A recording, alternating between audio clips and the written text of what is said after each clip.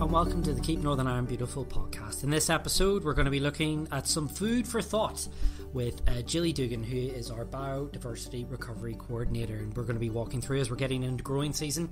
We thought it would be a nice opportune time for us to talk about some of these new growing tips, and of course throughout the last lockdown many of you did take to growing your own food, and we're going to talk a wee bit about that too.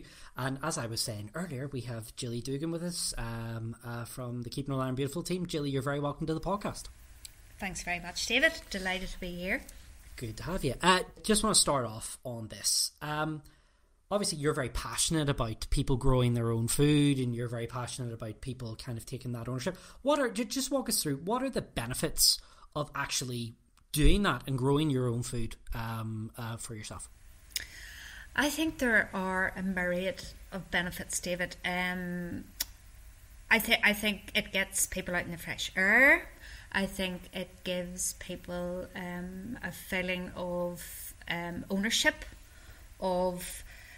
I mean, for a very long time, we've kind of, I suppose, after the Second World War, we've let other people dictate what we eat and how it's grown and where it comes from and all the rest of it. And I suppose to a certain extent, lots of us are passengers, and when it comes to our food, so it's just kind of getting a wee bit back, or going right back actually to, you know, you can do this yourself, and you can do it in pots, and you can do it in balconies, and you don't need acres of ground, and even growing a wee bit of stuff, you know, putting the seed in the ground, seeing it come up, turn into a plant, and then, you know, turn into something that you can eat with sometimes very little care at all. You know, plants want to grow despite our best efforts at times. So I think it gives people it's kind of taking back the power a wee bit, isn't it? You know. Yeah. Plus, there's the food miles and the carbon footprint and flavour and freshness and all of that stuff. You know, how many times you buy a bag of salad leaves in the shop or the supermarket, and you bring them back, and the next day they're you open them up and they're a wee bag of slime, and never mind what might have been sprayed on them. And so, you know, I think it's brilliant, and I know from running that Food for Thought project with KNIB that so many people got an awful lot out of it, you know, especially people who had never attempted to grow anything before. Mm-hmm. And do you think, Jilly, just on that, I mean, you've been talking about, again, people taking ownership of it and about people being passengers, and you're right. You know, how many of us, when we go into a supermarket, just lift what's next to us, and that. I mean, do you think that over the past year, when people have had more time to be at home, I mean, I know, although I'll concede not very successfully, I did try and grow some carrots, but, you know, you're right. I mean, it was a bit of a fun project to try and do. Do you think, I mean, how do you think, and you were obviously part of the Food for Thought project, which for anyone who's listening in may not be aware of it, this is where Jilly, God love her, was spreading the cheer around Northern Ireland, and whilst everyone else was locked up in her home, she was going around the place trying to promote and giving out food, giving out growing kits to a numerous amount of people. It was a national lottery funded project. And do you think that will continue? I mean, that good habit that we're trying to get people back into, do you think that'll continue? I think it will, David. I think for a lot of people it will. I think for some people they'll get back to their really busy lives and stuff. But regardless of the whole grown food thing, I think the whole pandemic and lockdown and COVID has it's made people really appreciate outdoor space and the natural world and the wildlife around us. And maybe it's because we've had more time, you know, to get outside and or walk, or, you know, you hear the birds and you smell the flowers and you notice things, you know. Or maybe you know, maybe it's my age, maybe I'm just noticing things more, but I think so. I know the feedback from the Food for Thought project we got was that, you know, it had started people on a journey, and intergenerational as well. You know, it was like grandparents teaching maybe grandchildren, and a family thing that everybody could get involved in and enthusiastic about. And then, you know, that, you know, it's that I still get that. Like, I've been growing food now for about 15, 16 years, but it's that excitement when you like rummage down and get the first new potatoes or the first spear of asparagus or even a handful of salad leaves or something, you know. It does your heart good, you know, and it's feeding you as well. You know, I suppose you create a piece of art or something and it's a lovely thing to look at, but to be able to do something that nourishes your body, I think is great. So, Jilly, for those who may not be aware, I mean, there'll be some people listening into this going, "Oh, flip, you know, I'm interested in maybe growing, but I don't know what." So, what's in Jilly's greenhouse? What do you like to grow, and what's good to grow in Northern Ireland? Okay, David. Well, for starters, there are lots of things you can grow in Northern Ireland. Like people, apart from pineapples and melons and stuff like that, you can grow. We have a temperate climate, so we're really, really lucky. You know, we have a lot of rainfall, which I know it doesn't suit everybody all the time, but it's a great thing for growing crops. I do have a greenhouse, and I have a polytunnel, and at the minute the polytunnel is full of salad leaves, soft herbs like coriander and parsley, chervil, herb fennel, wild rocket. I'm kind of into low maintenance things, so things like wild rocket, for instance, which is a perennial, which means it'll die back in the winter and it just springs to life again in the spring, and it's there and you cut it all year and the same thing happens. So I'm trying to make things easier for myself. At this time of year, it's like spring is springing, and now is a good time of year to sow seeds. And it's like really important to not panic if you haven't sowed seeds yet, because like this week or last week it's been so cold, you know, really. So there's time enough. You know, people panic. They think, oh my God, if I haven't sown the seeds by like February or March, you know, that's disaster and it's far too late. It's not far too late at all. And actually, there are lots of things that you should, you know, sow a little bit now and then a little bit next month and a little bit the month after, so you have a succession of some stuff growing. I'm thinking of like herbs like coriander and that kind of thing. So what I always say to people too is grow what you like to eat. You know, if you are horrifically turned off turnips, don't grow turnips. Do you know what I mean? So there are and things like you know, grow things that are simple and maybe quick, you know, and things like pea shoots and spring onions, and not everything has to be a big version of itself. For instance, you can grow baby carrots and baby beetroots, and you know, things don't have to be in the ground forever and a day. And are there any tips, Jilly, you would give for people who want to do that? So what's the you know, because see, for me, I'm a terrible messer, right? So I you know, the idea of like, you know, planting something and leaving it there for a few weeks or months would be very difficult for someone like me, which probably explains why I'm barred from garden centres up and down the place. So what's the idea? I mean, because there are people who, you know, who just like messing around with stuff. I mean, what would be the tips you would give? Okay, the tips I would give is, you being an awful messer probably means that you would be one of those people who thinks they have to water something every day to the point where you drowned it. And then the seed will rot and it'll never come up. So, so what I would say is, you know, don't panic.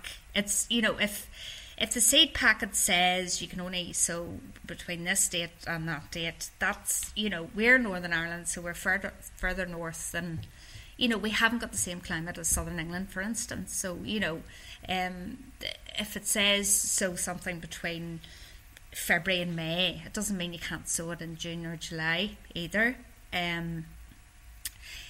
I think it would be worth looking at food for thought.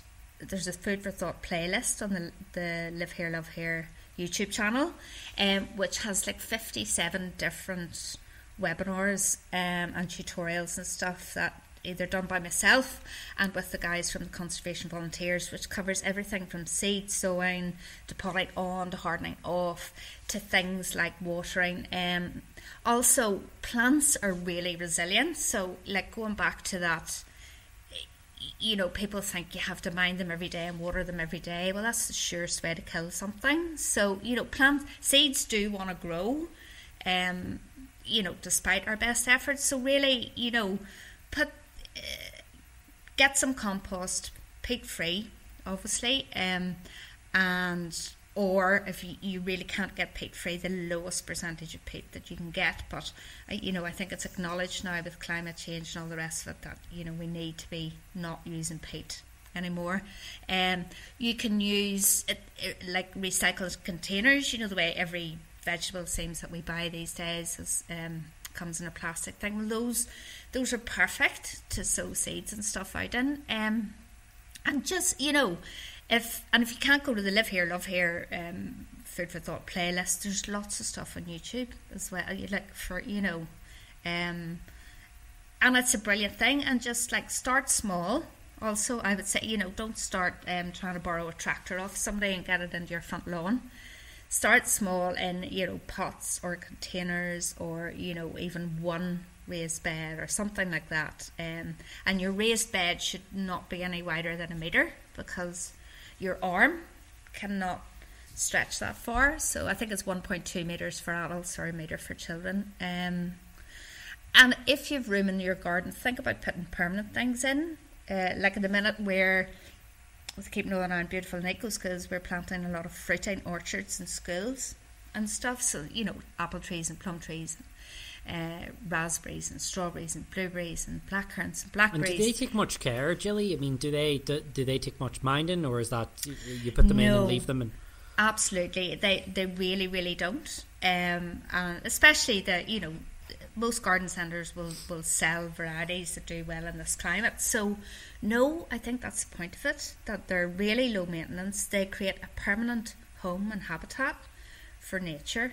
They encourage biodiversity, and they're not, you know, it's not like having raised beds or, you know, potato beds and stuff like that, where you're putting stuff in and taking stuff out, and, you know, it does take a wee bit of minding. Actually, once you get them in and get them established, they're there for years.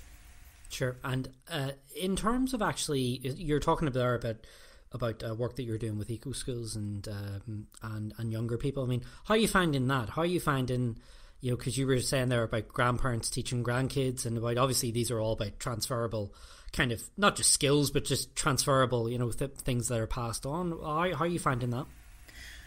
Brilliant. I'm finding that really, really brilliant. Like we're working on a couple of different types of projects, and we're backing those up with workshops. But though, you know, children have been off school and they're back in school, you know, there's some schools we've gone in and we create an outdoors learning area with wee benches made out of logs and 9x2 timbers and stuff like that, and there's a wee barked area, and then we plant all the fruit trees and fruit bushes, and the kids are they're so enthusiastic and they're so excited, and we'll do things like you know, blackcurrant bushes. The leaves of blackcurrant bushes smell like blackcurrant, like ribena. So, and you know, what child doesn't like a blackcurrant drink? So you say, you know, who likes a blackcurrant drink? All the hands go up, and you go, well, smell this, what do you think? And they're like, oh, wow, can't believe it, you know. And brilliant. It's just, I mean, even imparting that, you know, getting them outside, getting them excited about stuff, but even for them to know that, like, blueberries, which are always coming from, you know, the other side of the world, or they grow really well in this country. So, and they love being wet, which is great. And for even, you know, even to be able to look at the different bushes and trees and think, well, an apple comes from there and a plum comes from there, and it's just brilliant. And you know, our project is we're going to be there in September at harvest time, and we've planted late, autumn fruiting varieties of stuff, and we're going to bring back actual fruit. Okay, their first year harvest are going to be small, so we're going to buy stuff to supplement that and make stuff, taste it, and, you know, smoothies and drink it. And yeah, I think all of that just helps to connect people to where they live and what they eat, and sparks that interest in, you know, something that doesn't come out of a takeaway. And also, I mean, you're going back to what you're saying there about, you know, kind of appreciating where you're growing up and appreciating the land around you. Because obviously, if you're planting stuff and you're seeing stuff grow from the place that you're living in, you're going to have a greater appreciation of it. How do you find, in terms of, obviously, because, you know, when we try to think of, you know, gardeners, you can often think of people with their allotments and, you know, sitting there, you know, growing tomatoes and things like that. But that isn't really the fair, because one of the interesting things I found about your Food for Thought videos when they were going out on social media, on the Live Here, Love Here pages, was the amount of, I don't know how I say this right, but the amount of, you know, people who don't conform to the natural idea of what you think like a gardener would be, or who would be sitting on an allotment a wee bit. Can you say a wee bit about that? Definitely, and I think that's why gardening is it's a great leveler, but it's a great bringing together as well, because it's like that crusty old man in the ripped tweed jacket who, you know, was a gardener working away at the end of the garden and not talking to anybody. It's not the thing anymore, and it's not, you know, it used to be a very middle class trendy thing to do too, but it's, you know, it's all of that, but it's everything in the middle as well, you know. And community groups increasingly see the value of growing food with people of all generations from their community, and it's not just about growing the food; it's about sharing the food as well. So, you know, it's about coming together and eating and sharing and talking, and even sharing tips and sharing seedlings and. Do you know what I mean? Because everybody at some time or other will sow too many seeds, and to be able to, you know, to give those to a neighbour and ask them to grow it on. I mean, there was the Food for Thought thing. There was one lady who said to me that, you know, about she couldn't believe that the joy it would bring to sharing a lettuce with somebody, you know, who was grieving for somebody, and you just think, yeah, you know, right enough, it's not, that's, you know, it's not like, there's a bit of thought and a bit of love that goes into growing your stuff, or it appears that way, you know, even if it hasn't taken you all of your time. And it must be a bit, like, I suppose it's a bit like, you know, a mindfulness type thing, you know, what you're saying there, you know, because you have to really pay attention to what you're doing in the here and now. It really does take you out of your mind and into, you know, because you're touching something, you're feeling, you're smelling something. It goes back to what you were saying there about, you know, about kids. The minute you said to them, "Oh, here, well, have a smell of this blackcurrant leaf," you know. Mm-hmm. Yeah, yes, there is that mindful. It's just about getting lost in the moment, and you know, I mean, scientifically proven that soil has. I know everybody's like, everything has to be sterile and all the rest of it, but soil there are more microorganisms in a teaspoonful of soil than there are people on the planet. So, a lot of those microorganisms and bacteria and stuff produce serotonin.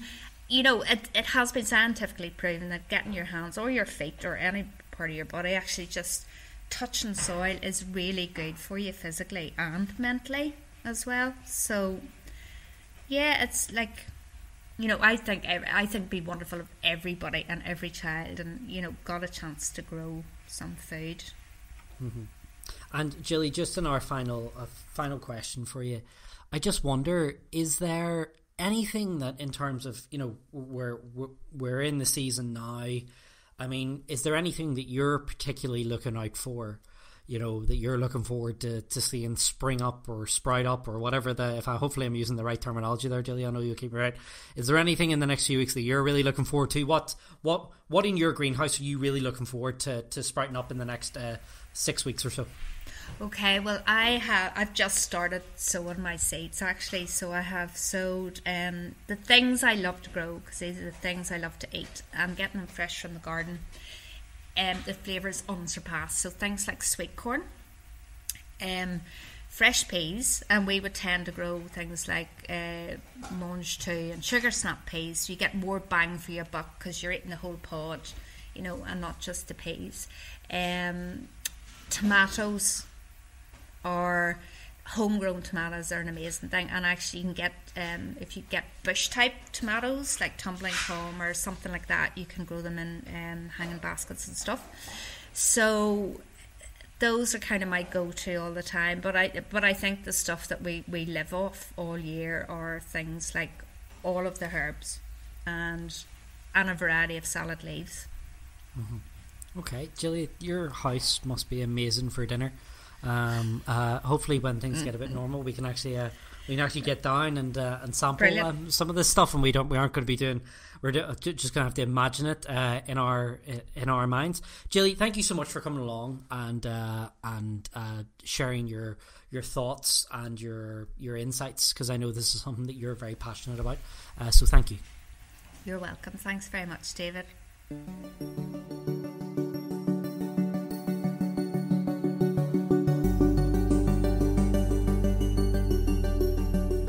Thank you for listening to the Keep Northern Ireland Beautiful podcast. Please make sure you hit the subscribe button so you can be reminded of future episodes.